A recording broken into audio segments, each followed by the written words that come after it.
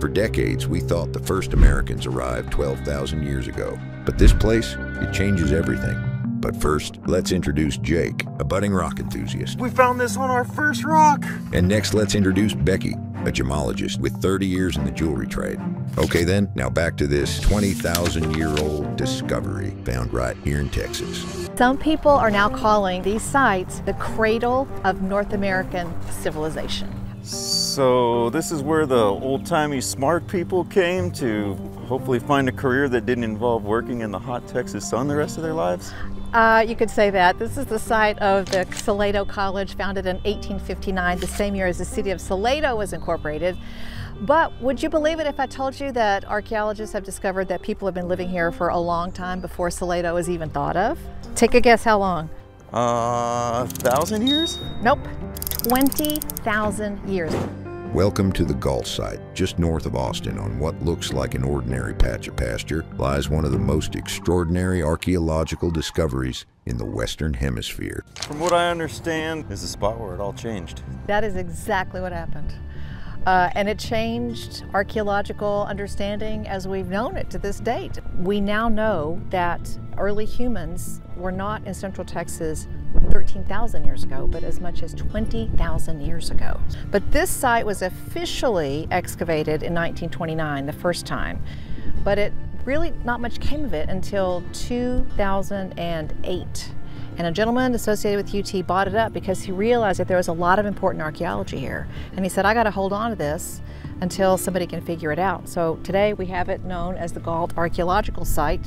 And we've learned from this site, some of the earliest peoples in the North American continent started right here in the Gault Site. And there's proof archaeologically that this site has probably been continuously occupied for the last 20,000 years. For centuries, the Clovis people, first discovered in New Mexico, were believed to be the earliest to roam southern North America around 13,000 years ago. But deep near Austin, Texas, the Gault Site quietly reveals an even older story, with early humans living here thousands of years before the Clovis ever arrived. Okay, so how are we finding that out? Is it because of the depth of these artifacts that they're finding underneath the soil? Depth of the artifacts, the type of the stonework. In fact, I was really shocked when you start talking about archaeology and technology together. But the truth is those two things intersect right here at the Gault Site. So it turns out early humans were here in Central Texas 20,000 years ago, way earlier than anyone thought. But the big question is, why here, of all places? What made this land the perfect spot for the first footsteps in North America? Let's find out. So what about this spot made it to where, people wanted to live here? I think ancient culture wasn't any different than modern day culture. When you get ready to make a move, you look for food, you look for natural resources, and you look for a place that's going to give you basically all the comforts of home. And that's kind of what you have here. You have an abundant landscape, lots of natural vegetation, you've got a constant supply of water, and you have chert. Whoa, oh. Is this chert? Did you bring a hammer? I got it in the car. Let's crack this open. Ooh, that one came out apart. So we got this little guy. I wouldn't say it's like an arrowhead, but I would say that it's extremely sharp for a rock that I just hit with a hammer. Well, yeah, I mean, this is what we've been looking for. This is chert. Okay. And this is, if you're a kid in Central Texas, you probably spent at least part of one summer looking for arrowheads in somebody's pasture. Definitely. Yep. And so this is what ancient peoples used, this material, to make cutting tools. Can you want to see the edge of this? You should really see the edge of it, because that is a sharp edge, and that's what you see on ancient cutting tools. And so this is the exact same rock that the ancient people that lived in this area used to make tools with. Mm-hmm. And that's the important part of places like the Gault Site, because it proves that people lived here much earlier than archaeologists really ever thought. Yeah, I find a nice groove right here. I'm gonna chisel it just like this. My hand is there. Just okay. Saying. Do you trust me? Yeah. I'm not gonna hit you with the hammer. I trust you. All right. Oh, I did hit you. I lied. No, you didn't. You didn't. Okay. But see? Here we go. We got it split right down between the layers. And so we got another super sharp edge right here. And it broke. But having the perfect material for tools wasn't enough. Early humans couldn't survive without water, and the Gault Site had it right beneath their feet. So we've been looking for this spring for a little while, like based off of what you can see. I'm looking at these giant limestone rocks here. This looks like, and then I don't know what that is, but this could probably be where we would find a spring. Well, maybe, but this whole area, because it's positioned in part of the Edwards Aquifer and it's part of this big limestone, massive formation, the springs come from underground. So it's called an artesian spring, and they're all over this part of central Texas. They literally pop up from underground because of the force that geology places on water that's trapped underground in the aquifer. So they literally bubble up from under the earth. I have a question for you. Okay. How sure are we that the creeks were like this in this spot 20,000 years ago? Because from what I understand, or at least this is like a new kind of theory, but the pyramids were next to water. I don't know how controversial that is or not, but this was about 5,000 years ago, right? And so we're talking 20,000 years ago. This landscape could have changed a lot. You know, I think the truth is we don't know. We can only look at what's left over and guesstimate.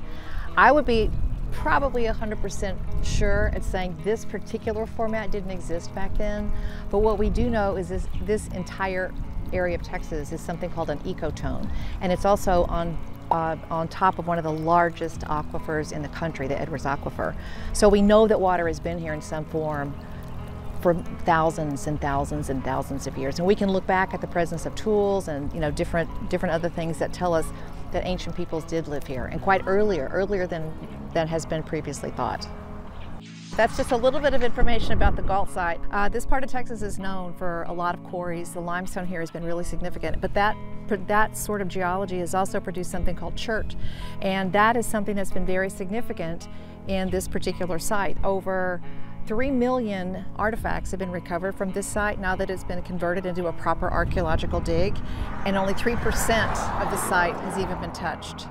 So I should say that with a little asterisk, because in the 1970s, this place was what we call pay to dig. You bring your bucket, you bring your shovel, you bring the kids, and you just spend all afternoon digging, and whatever you dig, you keep. So who knows how many people out there may have arrowheads or other artifacts from the Gault Site. I think that for me, when you sit down and look at what we did today and what the many things that we saw, I think for me the thing that is top of mind is that we think we're so different. We talked about people that have been in this area for 20,000 years, and when you are cracking open that rock and slicing open an onion that you picked off the side of the creek, I'm thinking to myself, maybe we're not so different from our ancestors. What do you think? Yeah, definitely. I mean, I can imagine between people that were here slicing things open with rocks, and then other people that were just like figuring out how to hammer steel together to make a knife, and now we've almost got kind of the same technology, just a little bit further. And then who knows, like another 2,000 years from now, there could be people just hanging out next to this creek kind of doing the same sort of thing. That's true. That's true. But I think over the whole course of the day, I think the lesson that we've learned is to stop and slow down for a second and look around you and ask yourself, how am I connected to these places and these things? Because when you get right down to it, we all just want the same thing. We all want a place where we can be happy and healthy and survive and enjoy life to the fullest as much as absolutely possible. So slow down, because the rocks have a story to tell you. If you enjoyed what we did today, Jake and I are going to be along bringing you many other adventures in the future, so please give us a like, a follow, and a share. And if you have a suggestion about a place where you'd like to learn a little bit more about the story, mention it in the comments below. Gault Site is open to the public. You can walk the same land early humans did 20,000 years ago. Touch history, learn something new, see for yourself.